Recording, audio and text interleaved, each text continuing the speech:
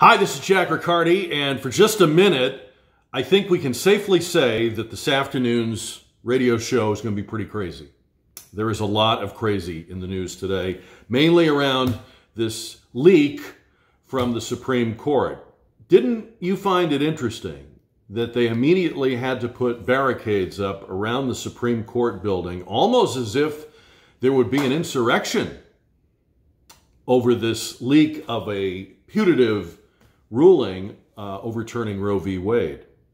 We're going to go into the particulars about what actually happened and what we know about it to this point on the show this afternoon, but I did want to make a few quick points. The barricades went up around the Supreme Court building, but the justices for the Supreme Court weren't in there last night. They were in their homes, unaware of what was about to happen, and no more protected last night than they are any other night. Thank God nothing happened to any of them. One of the interesting things that I'm thinking about already is whether or not the purpose of the leak, and we don't know who did it or the path that it took to get to Politico.com, but what's the purpose of the leak to spur greater voter enthusiasm among Democrats? Because abortion is really their thing. It's their sacrament. It's the thing they are most fervent about. I hate to say this, but they don't ever speak with the same passion and feeling about anything as they do about abortion. In fact, it's caused them to rediscover women.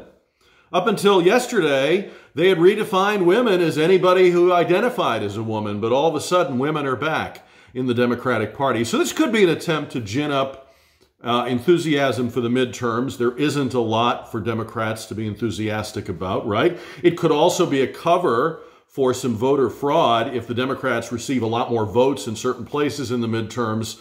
After the votes are counted, people can say, well, it was because there was renewed interest in the wake of the Supreme Court decision on abortion. One of the responses for many Democrats in Congress has been to say, well, now we need to make a federal law codifying the right to an abortion. And to do that, they would have to waive the filibuster rule to pass it.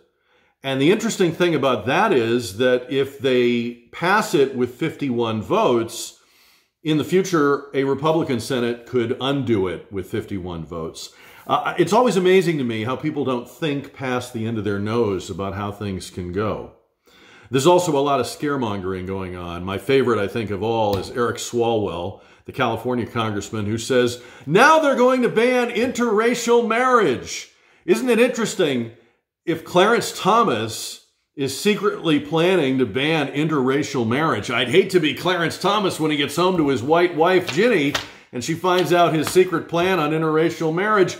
And then also in California, the governor, Gavin Newsom, says, well, you know what? We'll simply pass our own law, as if this was a brilliant idea. The overturning of Roe v. Wade does not end abortion. It kicks it back to the state legislatures. It allows the voters in each state to make a decision. So, of course, that's what will happen, and Gavin Newsom certainly can do it. There's something called the 10th Amendment, which we know a lot about in Texas, and which I guess some of the blue states are now going to discover. Anyway, just a few random thoughts on the events of the last 24 hours. We'll be talking about it with you on the radio between 4 and 7 live on 550 and 107.1 KTSA. Plus, our show's on demand when you want it at ktsa.com.